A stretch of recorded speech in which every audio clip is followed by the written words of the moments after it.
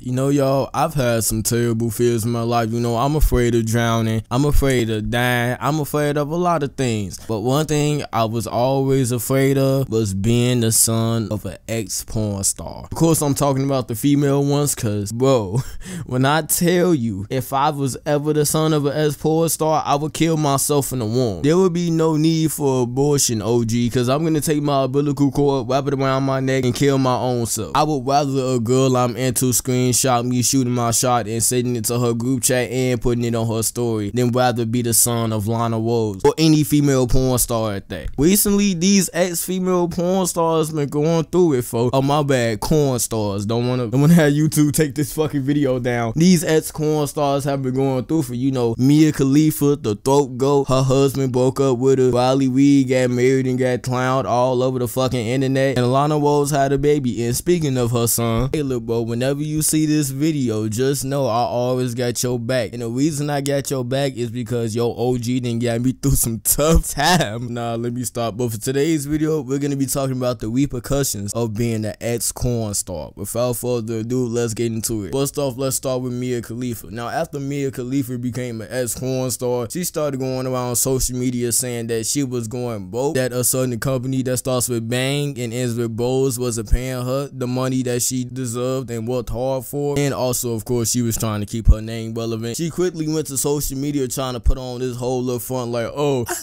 these niggas had me sucking dick in all these places and shit, and they ain't pay me the right amount of money this year, they'll give me blah blah blah blah blah. But eventually it got so big to the point where Bang Bros themselves came along and showed the contract and all the evidence that she did get paid all this fucking money that she was owed, and that this entire thing was a fucking lie. And she went to social media again complaining about how she couldn't get another job because she was an ex-corn star. And when I first heard about this, I was like, bitch, what the fuck do you expect? When the manager of your local Dunkin' Donuts can pull up a video of you getting your ass clapped by 4 different men all at the same time, do you really think he's gonna fucking hire you? And on top of that, that's bad for business. Wait, actually, that could be good for business, but then again, it could be bad for business. Like, what if somebody walk in and recognize you at the register, which is most likely gonna fucking happen your first day on the job? Like, do you really think that the nigga that's trying to buy a donut is gonna annoy the fact that they didn't see your entire asshole get out down by Tyrone down the block? No, he's not gonna annoy that. You should already know how social media is. People will find that shit out hella quick. People will literally show up to that Dunkin' Donuts just to see if you're there. They don't give a fuck if they gotta fly across the country just to see you. They'll do it. That's only the tip of the iceberg. You don't know what the weird motherfuckers would try to do if they ever seen you in person. You trying to live a normal life and having a normal job after you did the things you did is going to be fucking impossible. See, you should have thought about this day one. You knew for day one, whenever you retire or whenever you quit doing this, that the backlash from it, not even the backlash, just the effect it would have on your life. You should have already knew that all this was coming. You should have knew that you wouldn't be able to keep a man who would love you. You should have knew that you wouldn't be able to keep a regular job. You should have knew if somebody recognized you in public that they were gonna say something to you or at least record you to show like, oh yeah, y'all, I seen Mia Khalifa in public. You should have known. You should have thought about this before you signed any of those contracts. You should have sat down and thought to yourself,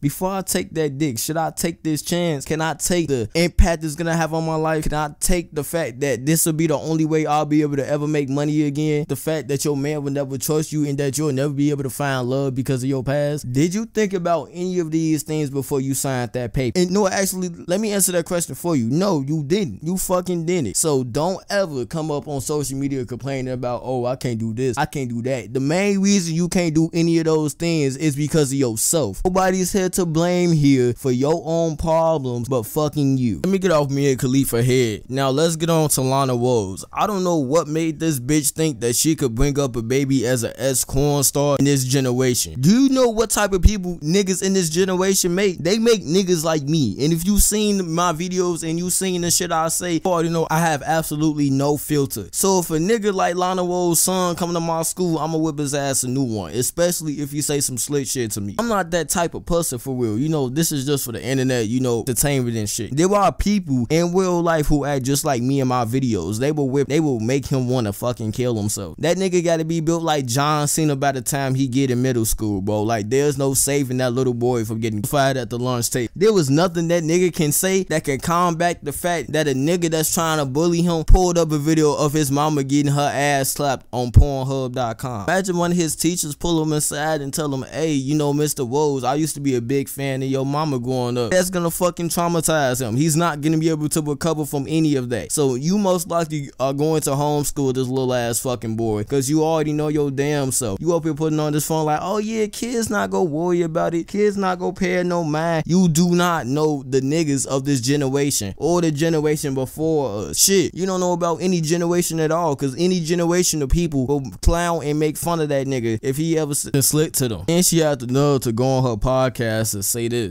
In 10 minutes, but he wouldn't come out. So I got cut. They put a vacuum on his head. They sucked him out.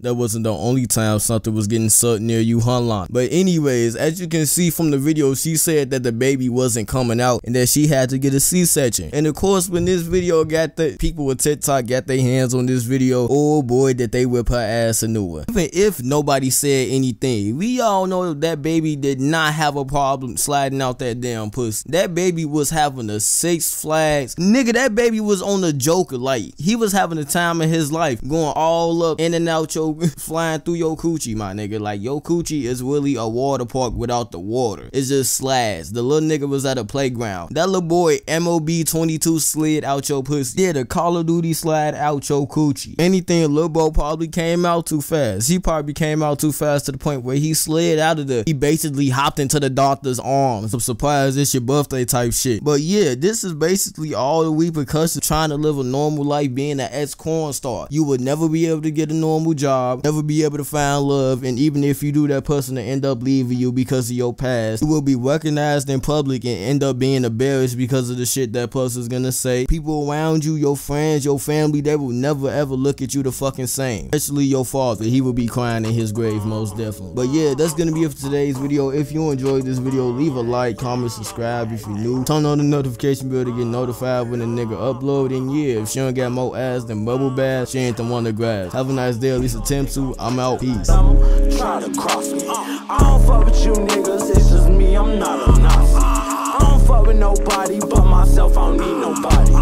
She gon' snatch my soul, but I can keep my body. Shawty got a nigga, so I can't tell nobody.